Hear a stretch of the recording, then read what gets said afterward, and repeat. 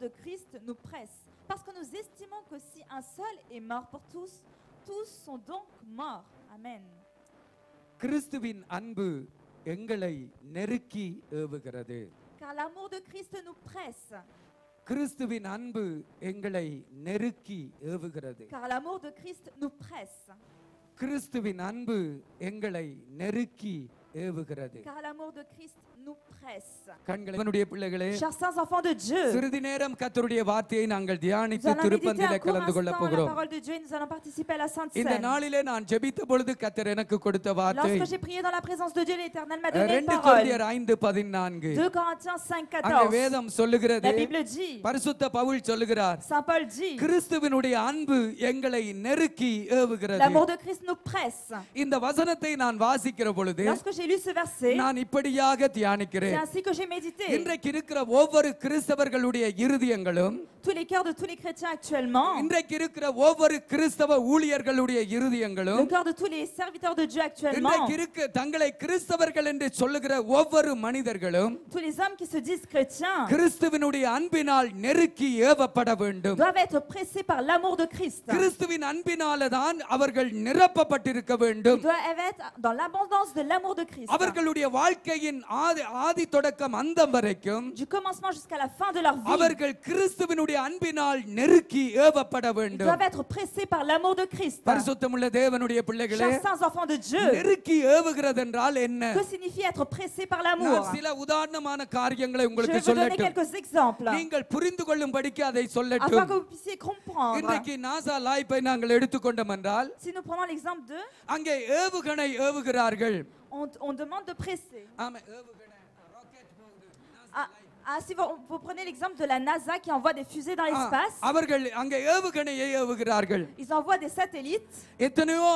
எத்தனையோ கிலோமீட்டர் தூரத்துக்கு அந்த ராக்கெட் போக வேண்டி இருக்கிறது. Lorsque les fusées décollent à plusieurs kilomètres au loin, அதற்காக அவர்கள் என்ன செய்கிறார்கள்? que font-ils pour les faire décoller? எரிபொருட்களோ அல்லது கெமிக்கலோ அவர்கள் அங்கே சேர்த்து Ils assemblent des produits chimiques அந்த நேரம் வருகிற பொழுது அதை அங்கே இருந்து et அனுப்புகிறார்கள். au moment donné, ils font décoller la அது fusée. எழும்பி போகிற பொழுது நீங்க பாத்தீங்கன்னு Et சொன்னா lorsque la fusée décolle, si vous நெருப்பு voyez, எரிந்து கொண்டே vous இருக்கிறது. pouvez voir que le feu continue அந்த à brûler. எரிபொருள் எரிந்து அதனுடைய வேகத்திலே அதனுடைய அழுத்தத்திலே அந்த ராக்கெட் வந்து எழும்பி போகிறது. Et avec la combustion de ce produit chimique, அது eh ben, la எத்தனையோ fusée décolle. கிலோமீட்டர் தூரத்துக்கு அது Elle va எழும்பி bien போகிறது. loin, அது plusieurs kilomètres au loin. அது செல்ல வேண்டிய அந்த இலக்குக்கு போய் சேருகிறது. Et elle va au lieu destiné.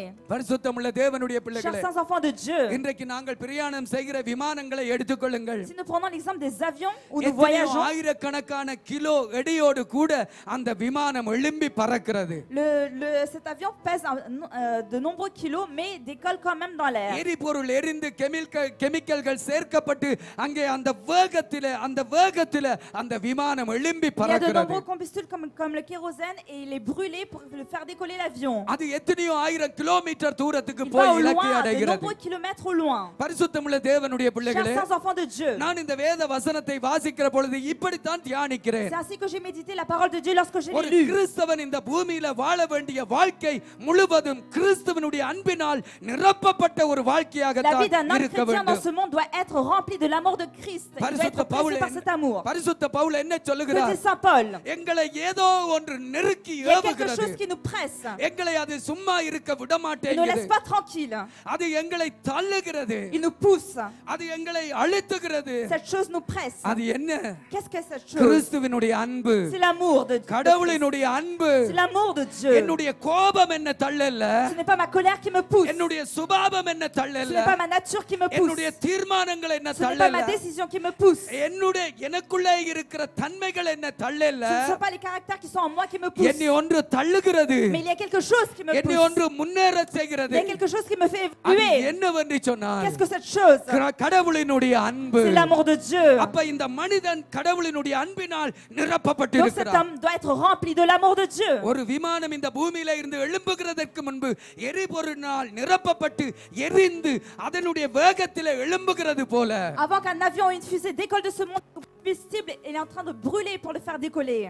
இந்த மனிதன் கடவுளினுடைய அன்பினால் நிரப்பப்பட்டு அதனுடைய உந்துதலில செயல்படுகிறவனாய் Donc இருக்கிறான். l'homme doit être rempli par l'amour de Dieu, il doit brûler par l'amour de Dieu pour le faire décoller. அதுதான் கிறிஸ்தவ வாழ்க்கை. C'est cela la vie chrétienne. அதுதான் கிறிஸ்தவ ஊழியம். C'est ça le ministère chrétien. அதுதான் கிறிஸ்தவத்தினுடைய வெற்றிக்கு ஆதாரமாய் C'est இருக்கிறது. cela le signe de la victoire de Christ. Pavul என்ன சொல்கிறார்? Que dit Paul?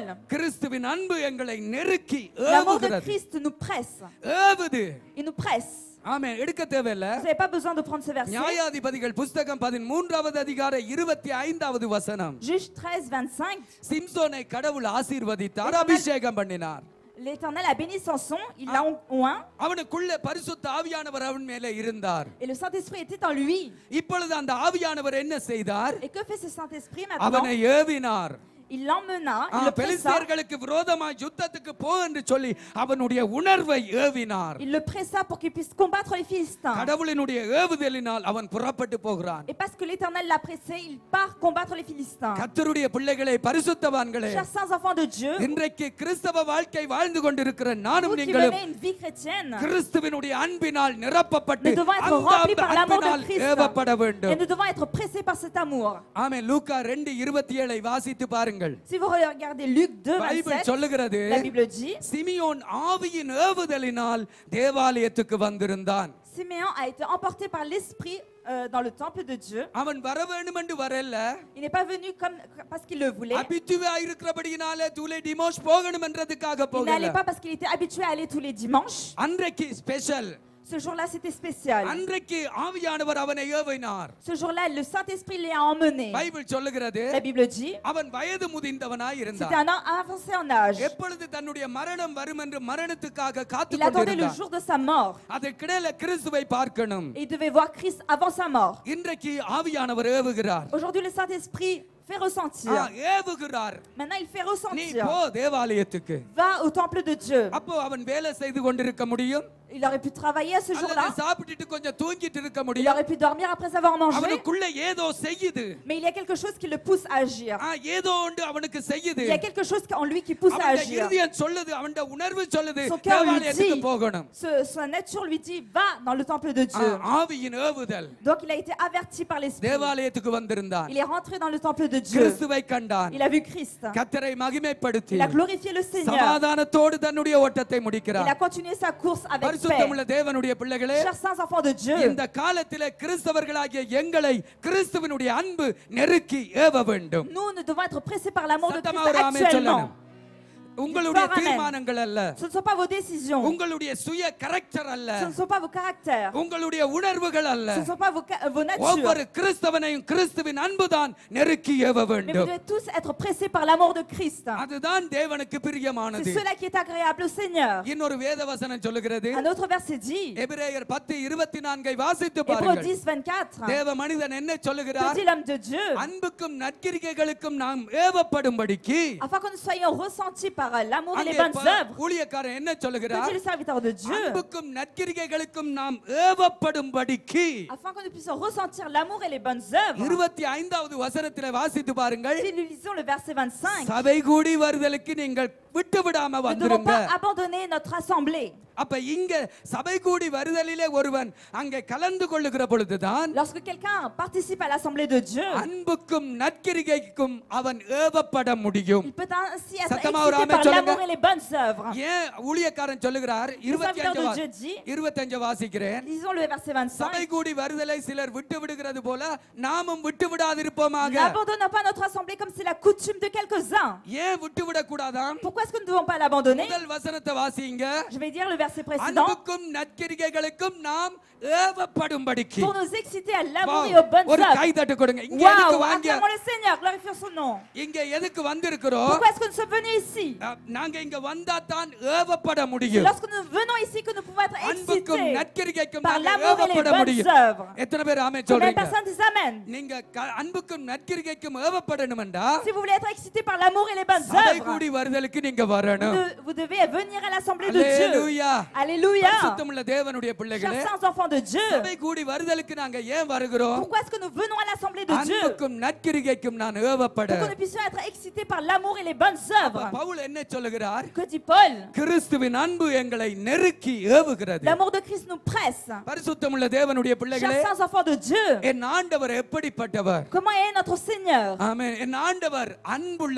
Notre Seigneur est plein d'amour.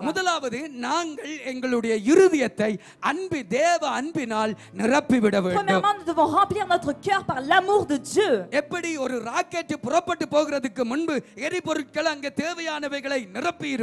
Tout comme pour qu'une fusée décolle, nous avons rempli de combustible pour le faire décoller.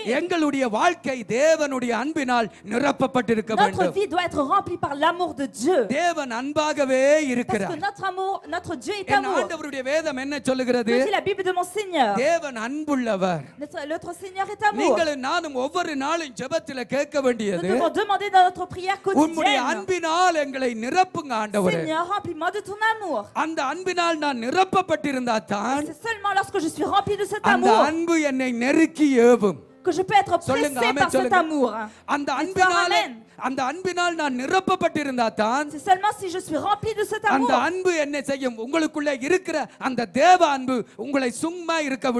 que je peux être pressé par lui, parce que l'amour qui est en vous ne peut pas vous laisser tranquille. Et l'amour de Dieu est toujours en train de vous presser. Et l'Éternel accepte le ministère qui a été fait par l'amour de Dieu, pressé par l'amour de Dieu. Chers saints enfants de Dieu, l'Éternel nous a remplis de son amour. Et est-ce qu'il est amour? Y a-t-il de l'amour en lui? La Bible de mon Seigneur dit,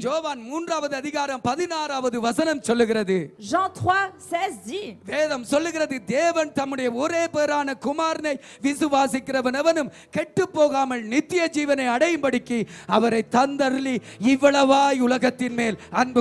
Amen, car Dieu a tant aimé le monde qu'il a donné son Fils unique, afin que quiconque croit en lui ne périsse point, mais qu'il ait la vie éternelle. L'Éternel est un Dieu d'amour.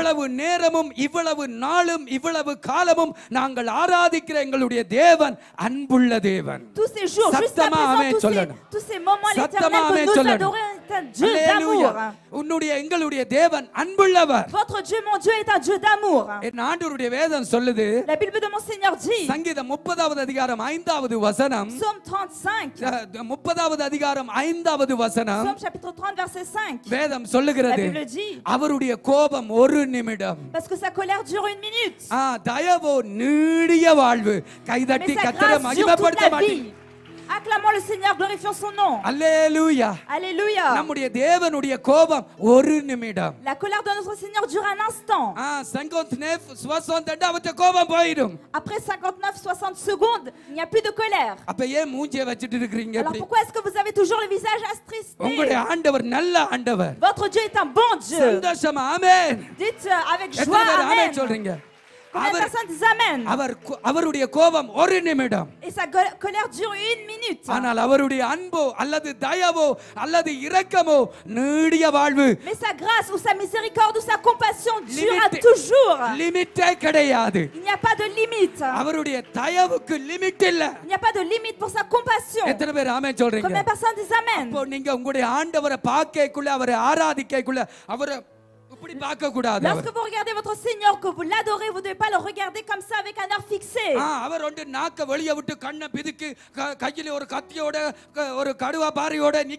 Il ne ressemble pas à une idole qui a la langue pendue avec une arme à la main. C'est un Dieu d'amour. C'est un Dieu d'amour. Ouvrez votre bouche et dites, Seigneur, Père, tu es un Dieu d'amour. Jésus, tu es un Dieu d'amour. Oh Dieu, moi que j'adore nuit et jour, tu es un Dieu d'amour. Et ta colère dure un instant. Mais ton amour dure toute la vie. Même cette seule minute, je réfléchis pourquoi l'Éternel a une colère qui dure une minute. அதுக்கு ஊழியக்காரன் எழுதி வைத்திருக்கிறார். Alors le serviteur a écrit. எபிரேயர் 12ஆம் அதிகாரம் 6வது வசனத்திலே என் மகனே கர்த்தருடைய சிட்சையை அற்பமாக எண்ணாத யாரை அவர் நேசிக்கிறாரோ அவனை சிட்சித்து தன்னிடத்திலே சேர்த்துக் கொள்ளுகிறார். Parce qu'il est écrit dans Hébreux 6 car le Seigneur châtie celui qui l'aime et il frappe de la verge tous ceux qu'il reconnaît pour ses fils. அந்த ஒரு நிமிஷம் அவர் கோபப்பட்டு ஒரு குட்டு போடுகிறார். அதிகம் எதுக்கு குட்டுகிறார் என்றா நான் அழிஞ்சு போறதுக்கு இல்ல என்னை தன்னோட சேர்த்துக் கொள்ள. L'Éternel a une colère qui dure une minute. Mais pourquoi est-ce qu'il a une colère qui dure une minute? Pour châtier et ce n'est pas pour repousser la personne qu'il châtie mais pour l'assembler vers lui. நாங்க ஆராதிக்கிற தேவன் அன்புள்ளவர். L'Éternel que nous adorons est un Dieu d'amour. 1 யோவான் 3:1 வாசித்து பாருங்கள். Si vous regardez 1 Jean 3:1. என் ஆண்டவருடைய வேதம் என்ன சொல்லுகிறது? La Bible de mon Seigneur. சகோதரரே பிள்ளைகளே நாம் தேவனுடைய பிள்ளைகளா இருக்கிறோம் என்று இருக்கிறதினால தேவன் நம்மேல வைத்த அன்பு எவ்வளவு பெருசென்று பாருங்க. Voyez quel amour le Père nous a témoigné pour que nous soyons appelés enfants de Dieu. கொஞ்சம் யோசித்து பாருங்க. Réfléchissez un peu. நாங்க தேவனுடைய பிள்ளைகளா இருக்கிறோம் என்றால் si nous sommes enfants de Dieu அது தேவன் நம்மேல வைத்த அன்பு. ça c'est l'amour que Dieu a porté envers nous. Alléluia. Alléluia. ஏனென்றால் pourquoi 1 யோவான் 3:4 சொல்லுகிறது 1 Jean 3 chapitre 3 verset 4 தேவன் அன்பாகவே இருக்கிறார். dit l'Éternel est amour. அன்பாகவும் இருக்கிறார் அல்ல. Il n'est pas écrit il est aussi amour. அன்பாகவே இருக்கிறார். Il est amour. அன்பாகவும் இருக்கிறார் என்றா கோபமாகவும் இருக்க வாய்ப்புண்டு. Il aurait été écrit il est aussi amour, il est peut-être aussi colère. Mais non, il n'est pas écrit ainsi. வேதம் தெளிவா சொல்லுது. Mais la Bible dit clairement தேவன் அன்பாகவே இருக்கிறார். l'Éternel est amour. உங்கள் எல்லார் மேலும் தேவன் அன்பாய் இருக்கிறார். L'Éternel vous aime tous.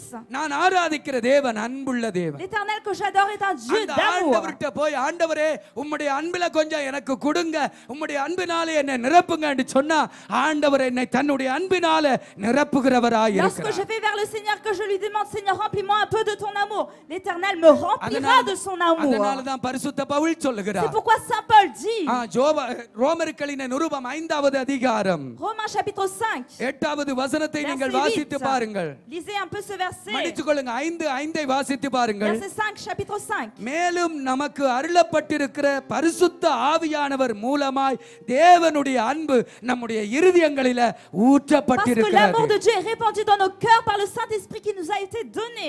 Alléluia. Alléluia. அப்ப பரிசுத்த ஆவியானவர் மூலமாய் தேவ அன்பு நம்முடைய இருதயங்களிலே ஊற்றப்பட்டிருக்கிறது. Donc à travers le Saint-Esprit l'amour de Dieu est répandu dans nos cœurs. அப்ப ஒவ்வொரு நாளும் நீங்கள் ஆண்டவரே உம்முடைய அன்பினால் என்னை நிரப்பும். Donc chaque jour vous devez demander Seigneur remplis-moi de ton amour. ஏன் என்னை உம்முடைய அன்பினாலே நிரப்ப வேண்டும்? Pourquoi est-ce que tu dois me remplir de ton amour? அந்த அன்புதான் என்னை எல்லா இடமும் தள்ளி கொண்டு போகும். Parce que c'est cet amour qui me pousse vers les autres endroits. எத்தனை பேர் ஆமென் சொல்றீங்க? Combien de personnes disent அந்த amen? அன்புதான் என்னை பின்னுக்கு இருந்து தள்ளி கொண்டு போகும். C'est cet amour qui me pousse. அந்த அன்பில செய்கிறதுதான் ஆண்டவரே உமக்கு பிரியமானது. Et c'est ce que je fais avec cet amour que tu trouves agréable. ஏன் தள்ளணும்னு அப்புறமா சொல்றேன். Et je vous dirai par la suite pourquoi l'amour doit nous pousser. எத்தனை பேர் ஆமென் சொல்றீங்க? Combien de personnes disent amen? பரிசுத்தமுள்ள தேவனுடைய பிள்ளைகளே, Chers saints enfants de Dieu, உங்களுடைய ஆண்டவர் அன்புள்ளவர். est-ce que votre Dieu est amour? நீங்க கேட்டா அவருக்கு உங்கள் மேல தன்னுடைய அன்பை அளவுக்கு அதிகமா ஊற்றி விடுவார். Si vous lui demandez, il vous répandra en abondance son amour. அந்த அன்புதான் உங்களை நெருக்கி ஏவ Et வேண்டும். c'est cet amour qui va vous presser, vous pousser. Right. ஏன் அந்த அன்பினால நான் நடத்தப்பட Pourquoi est-ce வேண்டும்? que je dois être conduit par cet amour? இரண்டாவது காரியம். Deuxième point. ஆமென். நேரம் போவதாது. Je n'ai pas le temps. வேதம் சொல்லுகிறது. La Bible dit. நீங்க வேதத்தை சரியாக ஆராய்ந்து Si vous பார்த்தா analysez bien la Bible. கிறிஸ்துவின் அன்பு இல்லாமல் கிறிஸ்துவுக்காக எது செய்தாலும் கிறிஸ்து அதை அங்கீகரிக்க மாட்டார். Sans l'amour de Christ, quoi que vous fassiez, l'Éternel ne l'acceptera pas. மறுபடி சொல்லுகிறேன். Je le répète à nouveau. கடவுளினுடைய அன்பினால், கடவுளினுடைய அன்பின் நிரப்புதலினால் நீங்கள் எதை செய்யாவிட்டாலும் கடவுள் அதை அங்கீகரிக்க மாட்டார். Sans être rempli par l'amour de Dieu, quoi que vous fassiez, l'Éternel ne l'acceptera pas. நீங்க ஏதாயிலும் செய்யுங்க. Quoi que vous fassiez. ஆனா கடவுளினுடைய அன்பு உங்களுக்குள்ள இல்லை என்று சொன்னா, s'il n'y a pas l'amour de Dieu en vous, இந்த அன்பின் நெருக்குதல் ஏவுதல் உங்களுக்குள்ள இல்லாம நீங்க செய்தால், Si vous n'êtes pas pressé par cet amour ou poussé par cet amour, நீங்க எவ்வளவு பெருசா செஞ்சாலும், quoi que vous fassiez en grand, நீங்க செய்ததை வச்சு நினைச்சு நான் போகக்குள்ள கிரீடம் கிடைக்கும் என்று நீங்க எதிர்பார்த்திருந்தாலும், peut-être que vous attendiez une couronne après avoir fait un tel acte. ஆண்டவர் சொல்லுவா எனக்கு உன்னை தெரியாது. L'Éternel dira mais moi je te connais pas. Bible தெளிவாக சொல்லுகிறது. La Bible dit clairement. அதனால கர்த்தருடைய பரிசுத்தவான்களை நான் உங்களுக்கு தெளிவா சொல்லுகிறேன். C'est pourquoi chers saints enfants de Dieu je vous dis clairement. நான் பேசுகிற வார்த்தையை சரியா கேளுங்க. Écoutez attentivement la parole qui vous est dit aujourd'hui. அன்பின் நிரப்பப்படுதல் தேவை. Nous avons besoin d'être remplis par l'amour de Dieu. எங்களை நெருக்கி AV. Et cet amour nous poussera. அதன் மூலமா தான் கிறிஸ்தவ வாழ்க்கை வாழ வேண்டும். Et à travers cela nous mènerons une vie chrétienne. நீங்க காணிக்கை கொடுக்கறேன்டாலும், même si vous donnez votre offrande, நீங்க தசமபாகம் கொடுக்கறேன்டாலும், même si vous donnez votre dîme, நீங்க ஒரு ஊழியம் செய்யறேன்டாலும், même si vous faites un ministère, piano போட்டாலும் எனக்கு எக்ஸ்பீரியன்ஸ் இருக்கு. même si vous faites du piano avec votre expérience de pianiste, ding dong ன்னு போடுவேன் pastor. même si vous faites de la musique ding dong, எக்ஸ்பீரியன்ஸ்ல போடாத. ne faites pas par l'expérience que vous avez. கிறிஸ்துவின் மேல இருக்கிற அன்பு அது உன்னை தள்ளணும். அப்ப நீ ding dong ன்னு போட. Faites avec l'amour de Dieu qui vous pousse à le faire. எத்தனை பேர் ஆமென் சொல்றீங்க? Combien de personnes disent amen? அப்படி நீ சும்மா மன்னிச்சுக்கொள்ளுமா. உன்னை கொண்டு வந்து விட்டுட்டு. Excuse-moi ma chère sœur. பாவம் அந்த புள்ள அங்க இருந்த நான் தான் இழுத்து விட்டேன். La sœur était assise là-bas mais c'est moi qui l'ai amené இப்படி பேசுறதுக்கு இழுத்து விடல. Ce n'est pas pour parler ainsi. Excuse-moi. நீங்க பரவாயில்லைன்னு பிறகு Facebookல போடுவீங்க. Là vous dites que ce n'est pas grave mais après vous allez le faire, vous allez le mettre sur Facebook. கர்த்தர் நல்லவர். L'Éternel est bon. கிறிஸ்துவினுடைய அன்பின் நெருக்குதல் ஏவுதலில தான் நாங்க என்ன செய்யணும்? ஆண்டவருக்கு ஊழியம் செய்யணும். Nous devons faire le ministère de Dieu avec l'amour de Dieu qui nous pousse. அப்படி நீங்க எது செஞ்சாலும் தேவனாலே அங்கீகரிக்கப்படாது. Et si vous faites sans cet amour, l'Éternel ne vous acceptera pas. ஏன் தம்பி கோவிச்சு கொண்டு போறாய்? Pourquoi est-ce que frère tu es fâché et que tu pars? நீங்க மாசம் 200 300 போடுங்க. Même si vous donnez la dîme chaque mois 200 300. ஆனால் அன்பின் ஏவுதல் இல்லாம போட்டுட்டு, mais si vous le faites sans l'amour qui vous pousse à le இந்த faire, வருஷம் நான் இவ்வளவு போட்ட நான் ஆண்டவரே எங்கே என்று கேட்டா ஆண்டவர் சொல்லே செப்பா எனக்கு தெரியாது. si vous demandez au Seigneur Seigneur je t'ai tant donné ce mois, அதனால கர்த்தருடைய பிள்ளைகளே நான் உங்களுக்கு சொல்லுகிறேன். c'est pourquoi chers saints enfants de Dieu je vous dis, தசமபாகம் போடுறதை கிறிஸ்துவினுடைய அன்பு நெருக்கி AV போடட்டும். lorsque vous mettez la dîme dans l'offrande, vous devez faire avec l'amour de Dieu qui vous pousse à le faire. அப்படி இல்லைன்னா நான் சொல்லுகிறேன் அது ரோட்டில விழுந்து போன காசை போல மாறிவிடும். Si vous le faites pas par cet amour, c'est comme si c'était l'argent qui était tombé dans la rue. ஏன் பாஸ்டர் இத சொல்றாருன்னா, pourquoi est-ce que le pasteur parle ainsi? அந்த காணிக்கை நீங்க போடுறதுக்கு முதல்ல உங்களுடைய இருதயம் கிறிஸ்துவினுடைய அன்பினால் அல்லது பவுல் இங்கே சொல்லுகிற அந்த கிறிஸ்துவின் அன்பினால் நிரப்பப்பட்டிருக்க வேண்டும். Avant de donner votre offrande ou votre dîme, cet amour doit remplir votre cœur. எத்தனை பேர் ஆமென் சொல்றீங்க? Combien de personnes disent amen? ஏனென்றால் கிறிஸ்துவினுடைய அன்பு இல்லாம நீங்க எது செய்தாலும் கிறிஸ்துவாலே அங்கீகரிக்கப்படாது. Parce que sans l'amour de Christ, quoi que vous fassiez, ce ne sera pas accepté par le Seigneur. என்ன கவனிங்க? Et prêtez attention à moi. வெளிப்படுத்தின விசேஷம் 2வது அதிகாரம் முதல் 2 வசனத்தை வாசித்து பாருங்க. Si vous regardez Apocalypse chapitre 2 les deux premiers versets, சபைக்கு il est écrit à l'église d'Éphèse. எபேசு சபைக்கு எழுதுகிறதாவது சொல்லுகிறதை எழுது என்று சொல்லுகிறார். Voici ce que l'Esprit dit à l'église d'Éphèse. வெளிப்படுத்தின விசேஷம் 2வது அதிகாரம் Apocalypse chapitre 2. பைபிள் சொல்லுகிறது La Bible வாசிங்க. dit, je vais lire. ஆமென். எபேசு சபையின் தூதனுக்கு நீ எழுத வேண்டியது என்னவென்றால், écrit à l'ange de l'église d'Éphèse, 7 நட்சத்திரங்களையும் தம்முடைய வலது கரத்தில் ஏந்திக்கொண்டு 7 பொன்குத்து விளக்குகளின் மத்தியில் உலாவிக் கொண்டிருக்கிறவர் சொல்லுகிறதாவது, voici ce que dit celui qui tient les 7 étoiles dans sa main droite, celui qui marche au milieu des 7 chandeliers d'or. உன் கிரிகைகளையும் உன் பிரயாசத்தையும் உன் பொறுமையையும் நீ பொல்லாதவைகளை சபிக்க கூடாது இருக்கிறதையும் அப்போஸ்தலர்கள் தங்களை அப்போஸ்தலர்கள் என்று சொல்லுகிற காரியத்தை நீ சோதித்து அவர்கள் பொய்யர் என்று கண்டறிந்ததையும் நீ சகித்துக் கொண்டிருக்கிறதையும் பொறுமையாய் இருக்கிறதையும் என் நாமத்தின் நிமித்தம் இளைப்படையாமல் பிரயாசப்பட்டதையும் அறிந்திருக்கிறேன். தேவையில்லை. ஆமென். அடுத்த வசனத்தில 4வது வசனத்தில, இவ்வளவு உன்னிடத்தில் நல்லது இருந்தாலும் உன் பேரிலே எனக்கு குறை இருக்கு. காரணம் என்னவென்றால், என்ன குறை என்றால், ஆதியிலே இருந்த அன்பை நீ விட்டுட்டு தான் இவ்வளவுத்தையும் செஞ்சு கொண்டிருக்கிறாய். Fais tout ce qui est écrit dans les versets 2 et 3. J'ai quelque chose contre toi, c'est que tu as abandonné ton premier amour.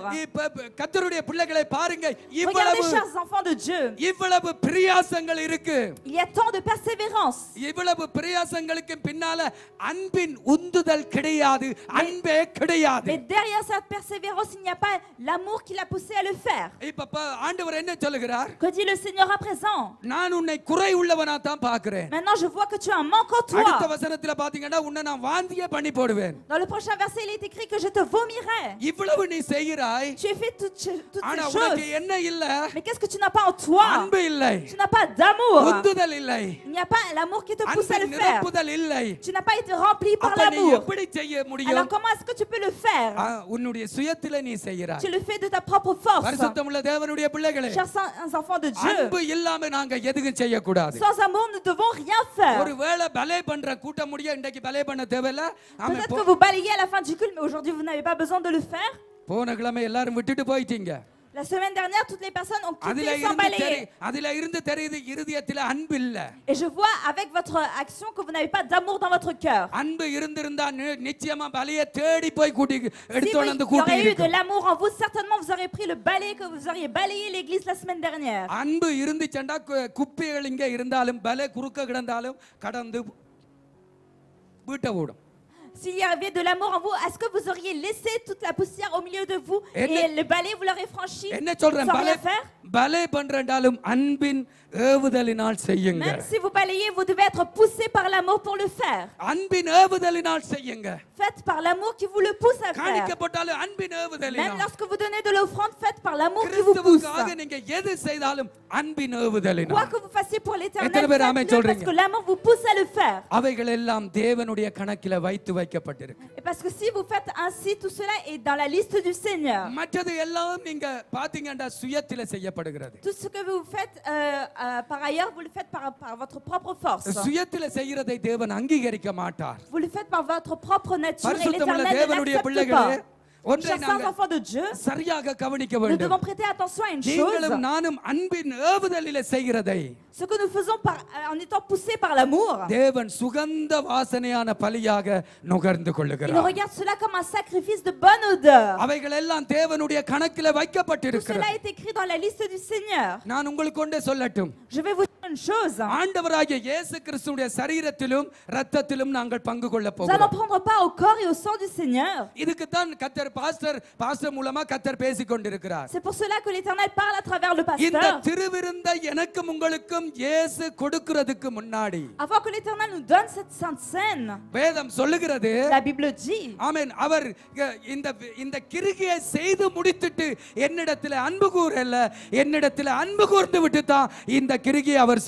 n'a pas fait cette œuvre sans avoir aimé auparavant, mais il a d'abord aimé avant d'accomplir cette œuvre. Si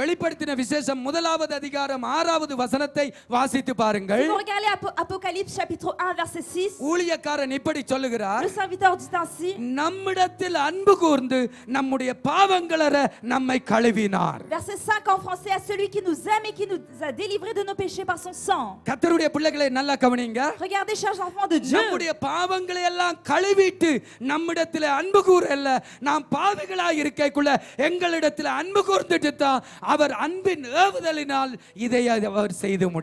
pas d'abord délivrés de nos péchés par son sang et après nous aimer. Non, il nous a d'abord aimés et après nous a délivrés de son sang. Il a été poussé par l'amour. Que dit Pasteur? Paul dit,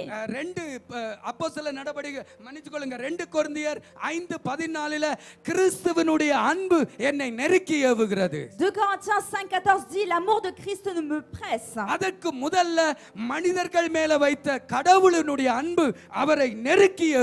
Avant cela, l'amour que les hommes portaient envers lui l'a poussé. Comment étaient les hommes? Ils étaient tous indignes. Personne n'était correct. Mais l'Éternel avait de l'amour envers ces hommes pour les délivrer.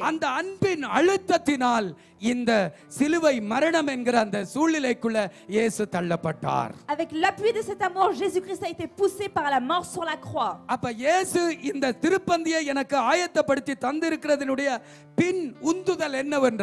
Donc pourquoi, quel est le but pour le fait qu'il nous a préparé la Sainte Seine?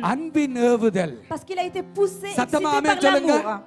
Amen. C'est pourquoi Apocalypse chapitre 1 verset 6 dit à celui qui nous aime et après cela qui nous a délivrés par nos péchés, délivrés de nos péchés. Avant d'agir, il y a de l'amour. Avant qu'il agisse, il y a de l'amour en abondance en lui. மூன்றாவது வசனத்தில அங்க நாங்க பார்க்கிறோம் அந்த சபையில அன்பு இல்ல கிரிகை நிறைவா இருந்துச்சு. Apocalypse chapitre 2 verset 2 3 nous pouvons voir qu'il y avait plus d'œuvres que d'amour. ஆண்டவர் சொல்றார் எனக்கு இது வேண்டாம். Je ne veux pas de ces œuvres. முதல்ல அன்பு கூறு அப்புறம் கிரிகை செய். D'abord aime et après tu agiras. எத்தனை பேர் ஆமென் சொல்றீங்க? Combien de personnes disent amen? ஆண்டவர் முதல்ல என் மேல அன்பு கூர்ந்தார் அப்புறம் சிலுவைக்கு போய் மரித்தார். D'abord le Seigneur nous a aimés, après il est parti sur la croix pour nos péchés. Bible சொல்லுகிறது. La Bible dit. ஆமென். ரோமர்களின் நிருபம் Épître aux Romains, 5வது அதிகாரம் chapitre 5, 8வது வசனம். verset 8. நாம் பாவிகளாய் இருக்கையில் கிறிஸ்து நமக்காக மரித்ததினால் தேவன் நம்மேல வைத்த அன்பை விளங்க பண்ணினார். Parce que Dieu prouve son amour envers nous en ce que lorsque nous étions encore des pécheurs, Christ est mort pour nous. பிதாவிற்கு எங்கள் மேல அவ்வளவு அன்பு இருக்கிறது. Parce que Dieu nous aime tant. நிறைவான அன்பு இருக்கிறது. Il y a un amour en abondance. இப்ப அந்த அன்பின் அழுத்தத்தினால் அல்லது அன்பின் ஏவுதலினால் அன்பின் உந்துதலினால் தன்னுடைய குமாரனை சிலுவை மரணத்துக்கு ஒப்பு கொடுத்து விட்டார். Parce que l'amour l'a pressé, parce que l'amour l'a excité, l'amour l'a poussé, il a emmené son fils vers la croix. பரிசுத்தமுள்ள தேவனுடைய பிள்ளைகளே, chers saints enfants de Dieu, என்னிடத்திலே ஒரு குடும்பம் இருந்தார்கள். Il y avait une famille avec moi. நான் இத விளக்கப்படுத்துறதுக்கு நான் சொல்றேன். C'est pour vous expliquer que je vous raconte ce point. கிட்டத்தட்ட 5-6 வருஷம் என்னோட இருந்தார்கள். Ils étaient 5-6 ans avec moi. நான் மைக்க கொடுத்து ஜெபம் பண்ணுங்க brother. J'ai demandé, frère, prenez le micro, பாட்டு படியுங்க பிரதர். Faites des chants. உங்களுக்கு ஒரு கொஞ்சம் பேரை தாரேன் வச்சு நடத்துங்க brother. Je vous donne quelques personnes à diriger, conduisez-les, frère. எல்லா பகுதியில நான் என்கரேஜ் பண்ணி பார்த்துட்டேன். J'ai toujours essayé d'encourager ce frère. எங்க செய்யுங்க பிரதர், நான் உங்களுக்கு courage கொடுக்கிறேன், உங்களுக்கு ஒத்துழைப்பு தருகிறேன். Faites, frère, je vous encourage, je collabore avec vous. ஆனா அவங்களை சரியா உருப்படுத்தவே முடியவில்லை. Mais je n'ai pas pu les satisfaire. திடீரென்று பார்த்தா Et d'un coup, si je ஒரு நாள் என்னோட தொலைபேசியில பேசினாங்க. Un jour, ce frère m'a contacté au téléphone. Pasteur, நாங்க இப்படியே இருந்து என்ன செய்கிறது? Pasteur, qu'est-ce que nous pouvons faire en étant sur place? நாங்கள் கிறிஸ்துவுக்குள்ள வளர வேண்டும். Nous devons grandir en Christ. நாங்கள் கிறிஸ்துவோட நடக்க வேண்டும். Nous devons marcher avec Christ. நாங்கள் கிறிஸ்துவுக்காக தேவனுடைய ராஜ்யத்தை கட்ட வேண்டும். Nous devons construire le royaume de Dieu pour Christ. உங்களோட இருந்தா இது சரிப்பட்டு வராது. Si nous continuons à rester avec vous, nous ne pouvons pas le faire. அதனால நாங்க ஒரு சொல்யூஷன் எடுக்கிறோம். C'est pourquoi nous avons pris une solution. எனக்கு இது கஷ்டமா இருந்துச்சு. Et c'était triste pour moi. இந்த சங்க யாட்டா ஊதி கெடுத்தான். Pourquoi est-ce que quelqu'un a montré ce சும்மா கிடந்த சங்கு. Pourquoi quelqu'un a pris cette corne? Cette corne? 5 வருஷம் சும்மா கிடந்த சங்கு. Cette corne, elle était là sans être utilisée pendant 5 ans. Je me demande qui a soufflé de cette corne. நான் ஆராய்ச்சி பண்ணி கொண்டு போக Lorsque j'ai cherché et analysé, அங்க அந்த ஊதினது காரியத்தை நான் உங்களுக்கு சொல்றேன். Je vous dis qui a soufflé de cette corne. அந்த சகோதரியினுடைய அக்கா வீட்டுக்காரர் இன்னொரு சபையில மூப்பராக போகிறார். Il y a le mari de la sœur de la femme du frère de dans une autre église.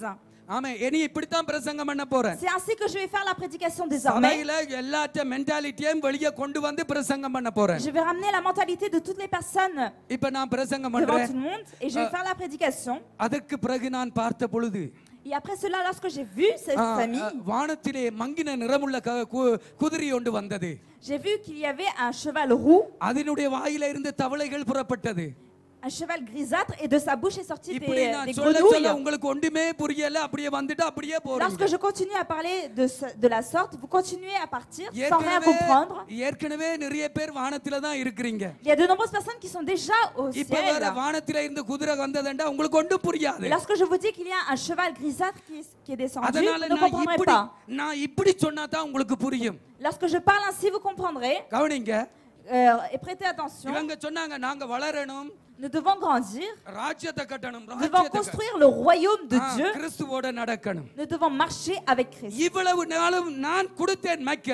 Jusqu'à présent, moi j'ai donné le micro. Je les ai encouragés de toutes parts. Ils n'ont pas voulu le faire, ils n'ont pas pu le faire, ils ne sont pas consacrés à le faire. Mais aujourd'hui ils disent moi je veux faire, frère. ஏன்னு கேட்டா Lorsque j'ai demandé pourquoi, அக்கா வீட்டுக்காரர் வந்து இன்னொரு சபையில மைக்கு பிடிச்சிட்டார். le mari de sa sœur a pris le micro dans une autre église. உடனே தங்கச்சி வீட்டுக்காரர் மைக்கு பிடிக்கணும். Maintenant le mari de la jeune sœur doit aussi prendre le micro. பின்னுக்கு இருந்து என்ன உந்துது? Donc il y a quelque chose qui leur pousse derrière, mais qu'est-ce que cette chose? Qu'est-ce qui les pousse à agir? கிறிஸ்துவின் அன்பு உந்துதா அல்லது பொறாமை உந்துதா? Est-ce que c'est l'amour de Christ qui pousse derrière eux? Ou bien est-ce que c'est la jalousie qui pousse derrière eux? Ce n'est pas la jalousie qui doit nous pousser à agir. Ce n'est pas l'excitation qui doit nous pousser à le faire. Ce n'est pas la colère.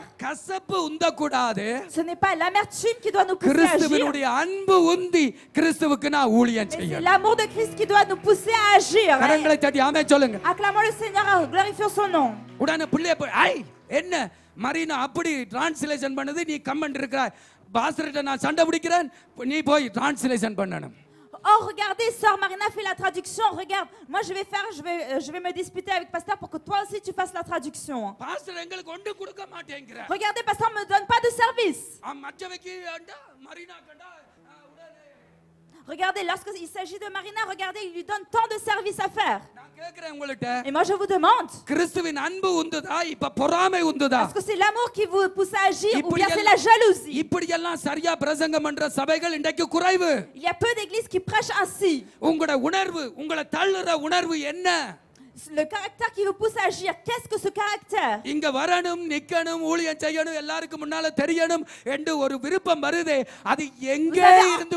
avez une envie de monter sur l'autel, faire la prédication, prendre le micro et se présenter devant tout le monde. Et d'où vient cette envie de le faire?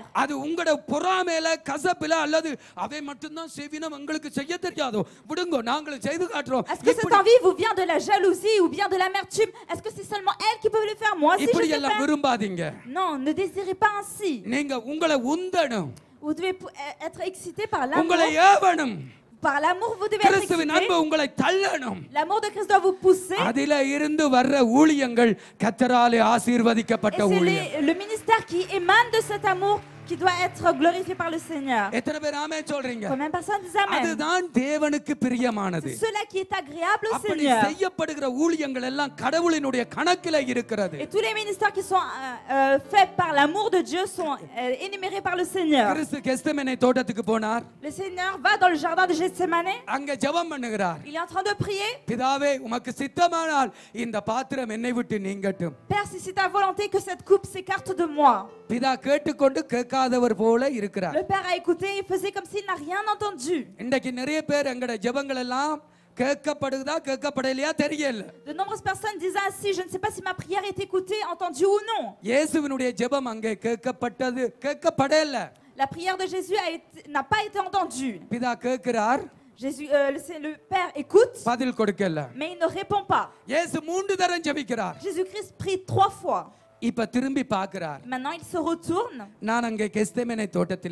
Et moi je suis dans le jardin de Gethsemane. Il voit ma vie. Il voit mon visage. Vous avez sûrement dû voir dans des vidéos. அந்த பெரிய மலைப்பாம்பு பிடிச்சு அதை விழுங்குறதுக்கு முன்னாடி அதை போட்டு சுத்தி இருக்கிறது போல. Tout comme une grosse vipère va enrouler un animal pour l'engloutir. என்னை பிசாசு சுத்தி இருக்கிறான். Satan m'a enveloppé. பாவம் கட்டி வைத்திருக்கிறது. Le péché m'a lié. சாபம் என்னை நிறைத்திருக்கிறது. La malédiction m'a rempli. நான் செத்தா நரகத்துக்கு போய் விடுவேன். Si je meurs, j'irai en enfer. இப்ப இயேசு ஜெபிக்கிறார். Maintenant Jésus-Christ prie. பிதாவே உமக்கு சித்தமானால் இந்த பாத்திரம் என்னை விட்டு நீங்கட்டும். Père, si c'est ta volonté que cette coupe s'écarte de moi. இப்ப திரும்பி பார்க்கிறார். Maintenant il se retourne. என்னை பார்க்கிறார். Il me regarde. என் மேல வைத்த அன்பினால். Par l'amour qu'il porte envers moi. Parce qu'il m'a aimé. Parce qu'il a été poussé par l'amour. Parce qu'il a été excité par l'amour. Il s'est consacré à la mort sur la croix et il a gagné mon âme. Chers saints enfants de Dieu, il ne m'a pas gagné simplement. எனக்காக கிரியை செய்தார். C'est parce qu'il m'a aimé qu'il a agi pour moi. மூன்றாவது காரியம். Troisième point. ஆமென். பரிசுத்த பவுல் சொல்லுகிறார். Saint Paul dit. கிறிஸ்துவினுடைய அன்பு என்னை நெருக்கி ஏவுகிறது. L'amour de Christ me presse. என்னோட திருப்பிக் கொள்ளுங்கள். Tournez avec moi. ரோமருக்கு எழுதின நிருபம் Épître aux Romains. 8வது அதிகாரம். Chapitre 8. 35வது வசனம். Verset 35. பவுல் அங்கே எழுதுகிறதற்கு முன்பு அங்கே முதல் ஒரு சொல்லை உபயோகப்படுத்துகிறார். Avant d'écrire, Paul dit une phrase. உமது நிமித்தம். À cause de toi. உமது நிமித்தம். À cause de toi. நான் எந்நேரமும் அடிக்கப்படுகிற ஆட்டுக்குட்டியை போல கொண்டு போகப்படுகிறோம். Je suis sans cesse emmené comme une brebis menée à la boucherie. Pavul யாரை சொல்லுகிறார்? De qui parle-t-il, Paul? இயேசுவை சொல்லுகிறார். Il parle de Jésus. இயேசுவே உமது நிமித்தம். À cause de toi, Père. இயேசுவே உமது நிமித்தம். À cause de toi, Père. இவைகளெல்லாம் எனக்கு சம்பவிக்க போகிறது. Tout cela va se produire pour moi. ஆனா நான் இதுக்கு ரெடியா இருக்கிறேன். Mais je suis prêt à subir. இதற்கு நான் ஆயத்தமா இருக்கிறேன். Je me suis préparé. காரணம் La raison c'est உம்முடைய அன்பு எனக்குள்ளே இருந்து என்னை அந்த பாடுகளை சகிக்க என்னை கொண்டு போகிறது. C'est l'amour qui est en moi qui me pousse à agir pour subir toutes ces conséquences. கிறிஸ்துவினுடைய அன்பினால் நிரப்பப்பட்டு உந்தப்பட்டால் எங்களுடைய வாழ்க்கையில வருகிற கிறிஸ்துவுக்குரிய பாடுகள் எல்லாம் எங்களால சகிக்க கூடியதாக மாறிவிடும். Si nous sommes remplis, si nous avons l'abondance de l'amour de Christ en nous, toutes les tribulations qui viennent à cause de Christ, nous pouvons les subir. கிறிஸ்து நமக்காக எல்லா பாடுகளையும் சகித்தார். Jésus-Christ a subi toutes les tribulations pour nous. Bible சொல்லுது எங்கள் நிமித்தம் à cause de nous. எங்கள் நிமித்தம் à cause de nous. அவர் பாடுபட்டார். Lui a souffert. அவர் பாடுபடுகிறதுக்கு முன்னாடி avant de souffrir. ஏன் எங்கள் நிமித்தம் அவர் பாடுபட்டார்? Pourquoi est-ce qu'il a souffert à cause de nous? எங்கள் மேல வைத்த அன்பின் நிமித்தம். À cause de l'amour qu'il a porté envers nous. அந்த அன்பு அவரை நெருக்கி ஏவினது. Et cet amour l'a poussé, l'a pressé. இப்ப அவர் புறப்படுகிறார் பாடுகளுக்கு. Il va subir les tribulations. அவர் பார்க்கிறார் தனக்கு முன்பாக வரப்போகிற பாடுகளை. Il regarde toutes les tribulations à venir. எத்தனை பேர் தன்னை அசிங்கப்படுத்த போறாங்க பார்க்கிறார். Il regarde toutes les personnes qui vont l'humilier. தன்னுடைய தலையில குட்ட போறாங்க பார்க்கிறார். Toutes les personnes qui vont frapper à sa tête. துப்ப போறாங்க பார்க்கிறார். Toutes les personnes qui vont lui cracher dessus. அடிச்சு வஸ்திரங்களை எல்லாம் களைய போறாங்க பார்க்கிறார். Toutes les personnes qui vont le frapper, dépouiller ses vêtements. ஆனாலும் அவர் தன்னை ஒப்புக் கொடுக்கிறார். Cependant, il s'est consacré. அதுக்கு காரணம் la raison c'est எங்கள் மேல அவர் வைத்த அன்பு அவரை நெருக்கி ஏவி எல்லா பாடுகளையும் எங்களுக்காக சகிக்க பண்ணினது. L'amour qu'il a porté envers nous l'a poussé à agir et à subir toutes les tribulations pour nous. நானும் நீங்களும் கிறிஸ்துவினுடைய அன்பில நிரப்பப்பட்டு வாழுவோமானால் vous et moi nous devons être remplis par l'amour de Christ. கிறிஸ்துவின் நிமித்தம் வருகிற பாடுகளை எல்லாம் இலகுவாய் நாங்கள் சகித்துக் கொள்ள முடியும். Nous pouvons subir, accepter facilement toutes les tribulations qui émanent de Christ. அன்பு இல்லாதவர்களுடைய வாயில கிறிஸ்துவினுடைய அன்பு இல்லாதவர்களுடைய வாயில எப்பொழுதும் முறுமுறுப்பு தான் வந்து கொண்டிருக்கும். Toutes les personnes qui n'ont pas l'amour de Christ en eux, il y a toujours des murmures qui sortent de leur bouche. மறுபடியும் சொல்லுகிறேன். Je le répète à nouveau. கிறிஸ்துவினுடைய அன்பினால் நிரப்பப்பட்டு வாழாத ஒரு மனுஷனுடைய வாய் எப்பொழுதும் முறுமுறுத்து கொண்டுதான் இருக்கும். Tout homme qui n'est pas rempli par l'amour de Christ est toujours en train de murmurer. காரணம் அவனுக்குள்ள கிறிஸ்துவின் அன்பு இல்லை. La raison c'est qu'il n'y a pas d'amour de Christ. ஆனால் எந்த மனிதன் கிறிஸ்துவினுடைய அன்பினால் நிரப்பப்பட்டிருக்கிறானோ, mais tout homme qui est rempli par l'amour de Christ, கிறிஸ்துவின் நிமித்தம் வருகிற எந்த பாடுகளையும் பார்த்து சந்தோஷமாய் ஏற்றுக்கொண்டு அந்த பாடுகளுக்குள்ளே செல்லுவான். Il acceptera avec joie toutes les tribulations qui viennent à cause de Christ. Pavul சொல்லுகிறார். Paul dit. கிறிஸ்துவின் அன்பு எங்களை நெருக்கி ஏவுகிறது. L'amour de Christ nous presse. 2 கொரிந்தியர் 5வது அதிகாரம் 13வது வசனத்தை வாசித்து பாருங்க. Si nous regardons 2 Corinthiens chapitre 5 verset 13. Pavul அங்கே என்ன சொல்லுகிறார்? 13வது வசனம். Verset 13. ஆமென். வாசிக்கிறேன். Je vais lire. 2 கொரிந்தியர் 5வது அதிகாரம் 2 Corinthiens chapitre 5. 13வது வசனத்திலே பவுல் சொல்லுகிறார். Dans le verset 13 Paul dit. நாங்கள் பைத்தியம் கொண்டவர்கள் என்றால் தேவனுக்காக அப்படி இருக்கட்டும். En effet, si je suis hors de sens, c'est pour Dieu. இத சொல்லிட்டு தான் சொல்லுகிறார் கிறிஸ்துவினுடைய அன்பு எங்களை நெருக்கி ஏவுகிறது. Et après avoir prononcé cette parole, il dit l'amour de Dieu nous presse. பவுலினுடைய படிப்பு உங்களுக்கு தெரியும். Vous connaissez le niveau d'études de Paul?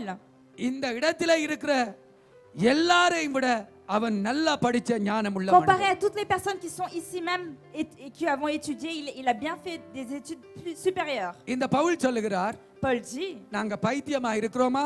est-ce que nous sommes hors de sens? உங்களோட பார்வைக்கு நாங்க பிசு மாதிரி பைத்தியமா இருக்கிறோமா? Est-ce que nous sommes fous à votre regard? அடுத்த வசனத்துல சொல்றார், அப்படியே இருக்கட்டும், okay. Qu'il en soit ainsi, il le dit au prochain verset. எனக்கு அத பத்தி கவலை இல்ல. Je ne me soucie pas de ce point. நீங்க என்ன எவ்வளவு அசிங்கமாய் அவமானமாய் கீழ்த்தரமா நினைச்சா கவலை இல்ல. Si vous me rabaissez, vous m'humiliez, je ne m'en soucie point. அத நான் சந்தோஷமா ஏற்றுக்கொள்கிறேன். Je l'accepte avec joie. காரணம், la raison c'est கிறிஸ்துவின் அன்பு என்னை நெருக்கி ஏவுகிறது. L'amour de Christ qui me presse. எத்தனை பேர் ஆமென் சொல்றீங்க? Combien de personnes disent amen? கிறிஸ்துவின் அன்பினால் நெருக்கி ஏவப்படுகிறவன், toutes les personnes qui sont excitées par l'amour de Christ, கிறிஸ்துவின் நிமித்தம் வருகிற அவமானங்களை எல்லாம் கண்டுக்கவே மாட்டான். ne se souciera même pas de toutes les humiliations qui viennent à cause de Christ. கிறிஸ்துவின் அன்பினால் நிரப்பப்படாதவன், toutes les personnes qui sont pas remplies par l'amour de அவனுடைய வாய் எப்பொழுதும் முறுமுறுத்துக் கொண்டே Dieu, sa bouche est toujours en train de murmurer. நான் முடிக்க போகிறேன் Je vais பிரியமானவர்களே. bientôt finir. எனக்கும் உங்களுக்கும் கிறிஸ்துவின் அன்பு தேவை. Pour vous et pour moi, nous avons besoin de l'amour de Dieu. கிறிஸ்துவின் அன்பு இல்லாம நீ எதுவும் செய்யக்கூடாது. Sans amour de Dieu, nous ne pouvons rien faire. எல்லாரும் எழுந்திருப்போம்.